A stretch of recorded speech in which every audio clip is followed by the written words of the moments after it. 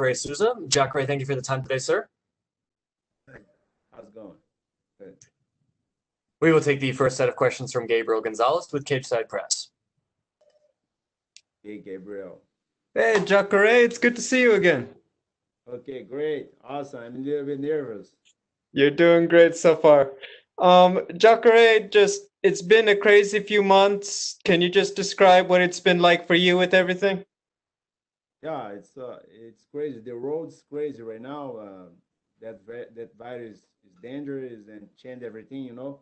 So, but I'm ready for a fight against whatever the UFC put in front of me. So just change the opponent, but I'm still ready. I want to go back to May. We're after weigh-ins, and you're the first UFC fighter for an event to test positive. Obviously, it's happened to a lot of guys and girls since then, but you were the first, and we didn't know what was going to happen. What would they do? Can you just go back to that moment and talk about, like, what was it like to be the first one? And I don't like because after I don't you, like to back with that moment, but I felt bad. You know, I was the first guy to got that crazy virus. So yeah, it was a bad moment for me. But right now I'm very confident. I did a very good, a very hard training camp, and I prefer talk about my new moment. I understand. Can I ask, they switch opponents, you're gonna fight Marvin Vittori, then you get Kevin Holland. I was curious, did they ever talk to you about fighting last week and you just fight Vittori 1 week early? That it closed Vettori.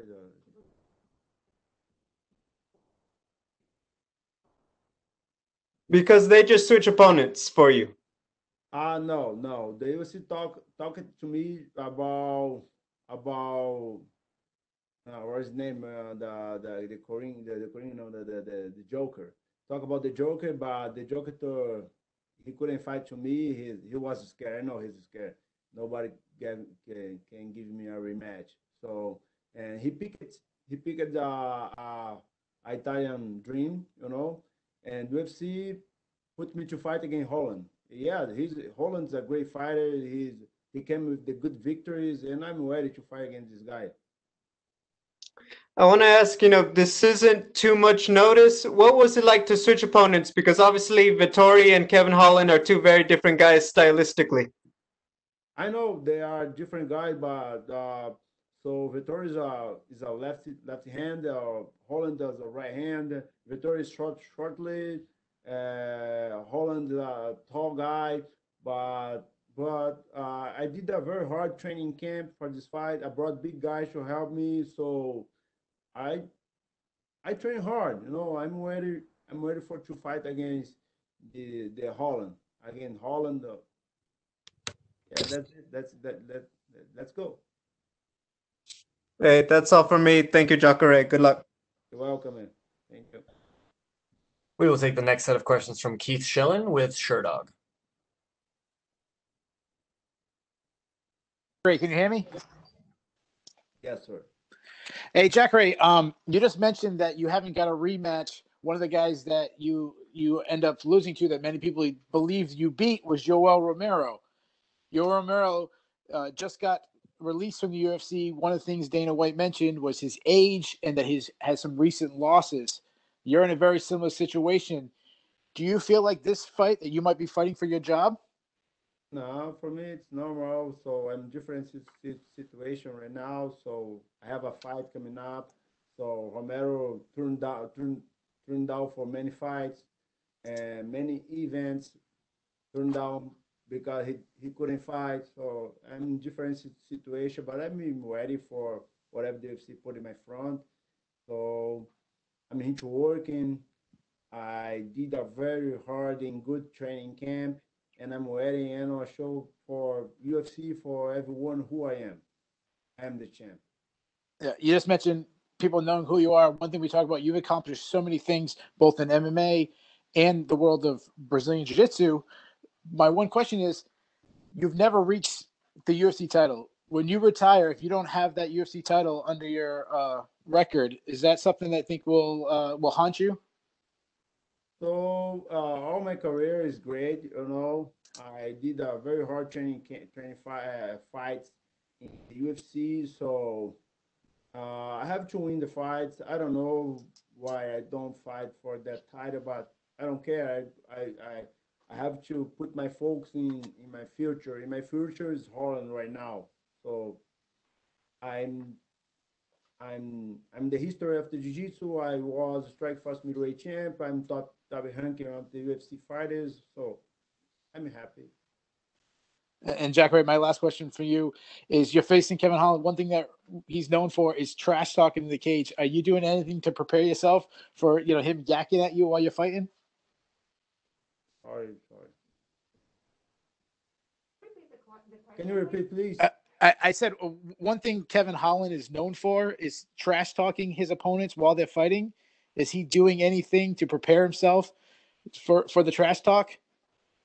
I have no problem with the trash talk. When the octagon is closing, yeah, he can talk trash. But if he put he down and if he still talk trash, I wanna break his arm. It's normal. And probably he's gonna say, ha ha ha. Good luck to you, Jacare. Okay. We will take our next set of questions from Scott Shapiro with the South Florida Insider. Oh, excuse me, sorry. We will take the next set of questions from Diego Ribas with AG Fight. Welcome, Diego. Tudo bom, Jacare? Tudo bom, cara?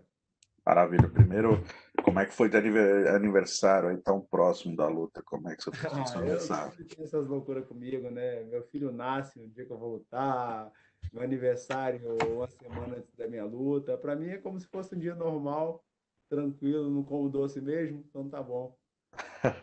E sobre seus treinamentos, eu vi que você treinou, se eu não me engano, bastante com o Lyoto, com o Adrian Jaúde, destaque no Guedes. Como é que foi esse treino? Foi tudo mesmo feito ali na sua casa? Como é que tá a estrutura que você Foi, montou? eu tenho um espaço de treinamento legal. Já vou falar que é o mais bonito da galera aí, o negócio na academia. Nossa, o meu é o mais bonito, pronto, acabou. Minha academia de jiu-jitsu também vai ser mais bonita, mudando um pouco de assunto. Mas eu também trouxe um cara bem grande para me ajudar, trouxe outros do wrestling para me derrubar. Então, cara, eu apanhei muito nesse camp. Eu fiz um camp muito duro e, e é isso, cara. Eu estou pronto para chegar lá e vencer agora. E poder contar com o Lyoto agora ali como vizinho ali também, ele que não é mais vizinho do Verdun, te ajudou bastante nesse camp? É sempre bom ter a experiência de um cara como o outro, tranquilo. Então, foi excelente para mim. Um ponto que não tem como não falar foi a mudança de adversário. Você enfrentaria o Vettori, que roubou a cena na luta na semana passada. Como foi essa troca de rival? O que mudou na sua estratégia? Deu para adaptar já alguma coisa? Na realidade, não deu para adaptar nada, foi muito em cima da hora. Tá ruim para todos, entendeu? Esse vírus louco tá aí no mundo e graças a Deus o UFC tá fazendo um excelente trabalho. Me deu esse adversário, que é um adversário que vem de 4 vitórias seguidas, se não me engano. Um adversário duro e eu vou lá e vou bater ele agora, vou vencer. Exatamente o Kevin Holland, o cara que venceu 4 lutas esse ano, 28 anos, né? Até aquela empolgação, tá chegando, tá mostrando serviço. Onde é que a sua experiência aos 41 anos entra aí que pode anular toda essa empolgação dele? Cara, eu vou entrar no octógono e vou estar mais novo que ele, vocês vão ver isso. Ele é um cara que provoca bastante, não só antes da luta, mas durante a luta. Ele fala, provoca, ele fala na orelha do lutador, quando a luta tá no chão. Você está pronto para isso? Você já sabia disso? Acha que isso pode incomodar? Minha vida toda eu já peguei muitos lutadores assim, entendeu? Se ele falar muito, eu vou quebrar o braço dele, entendeu? É normal. Provavelmente ele vai até gritar se ele começar a falar um monte de besteira, mas tudo bem, sem problema, não tenho nada contra falar. Se ele quiser falar, a boca é dele, ele pode falar. Eu vou estar lá dentro do octógono para lutar. Maravilha. A última para mim, então, Jacaré. Um ano sem lutar, né? Sua última luta foi contra o Blachowicz, que se tornou campeão dos meio pesados. O fato do sucesso que ele teve, sua luta com ele foi tão parelha. e ele já ser o campeão da divisão de cima, isso talvez te motive ou te relembre a ideia de talvez subir de categoria no futuro? Não, eu lutei nessa categoria, foi um convite que fizeram a mim. Eu achei que era uma boa oportunidade, um adversário duro, bem ranqueado, mas eu sou médio e isso também me dá confiança. Confiança, o cara tá nocauteando todo mundo e eu venci. Infelizmente, o juiz não me deram a vitória. Maravilha, obrigadão, já é isso. Valeu. Thank you, guys. That's it. Thank you so much, Jacare. That is all the time we had for you, sir.